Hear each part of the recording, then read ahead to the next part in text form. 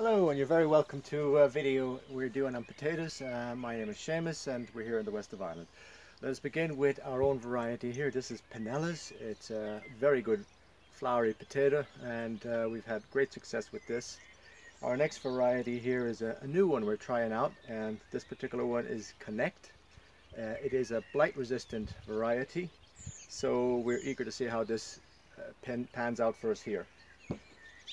And finally we have another variety, also blight resistant, and this one is called Blue Danube, and it has a sort of a purple skin to it, and inside flesh looks like this. And now, which brings us to the next thing. Why did I chop up this perfectly wonderful potato? Well, sometimes if you want to expand and to make your crop go further, you can take larger potatoes, for example like this one here. It's kind of a long oval potato and it's perfect for cutting into two. You will see that we have a variety of seed. This would be on the very large side, and these would be more, these are very good seed.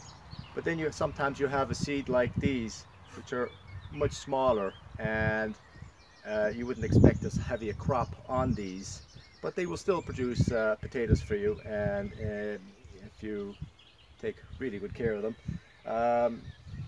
When you cut your potatoes, they will start out looking like this, with the flesh fresh and moist, but after so many days what happens is they will go dry, and I've added lime to this. This is a, let's say, a typical way that we would treat potatoes.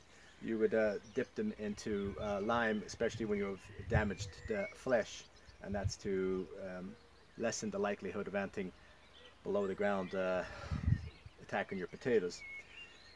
So let us do a demonstration here on how you would go about cutting your potatoes to increase the number of seed potatoes that's available to you. You first of all want to take a look at how many eyes that you have in a potato. So in here we can see there's 1, 2, 3, 4, 5, 6, 7.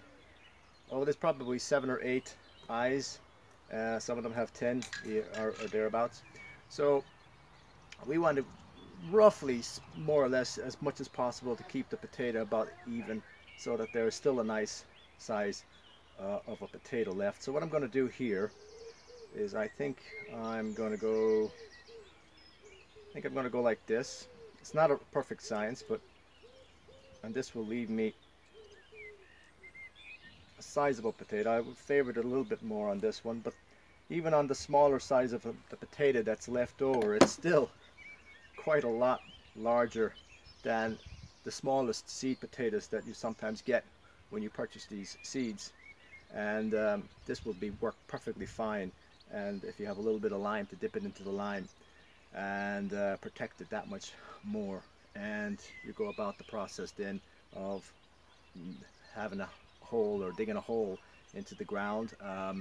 You can use what they call, here in Ireland they call it a stevine, and step on it and it will they make a hole. But anything really will do the same thing. If you want, you can dig a hole depending on the number of potatoes you're choosing to put down.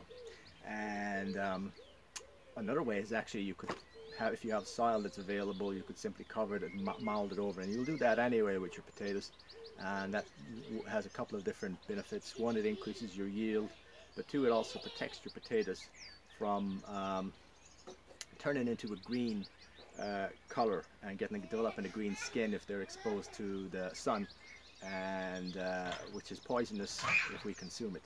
So that's about all we have on this particular video, and we hope that you enjoy it, and look forward to making more videos for you in the near future.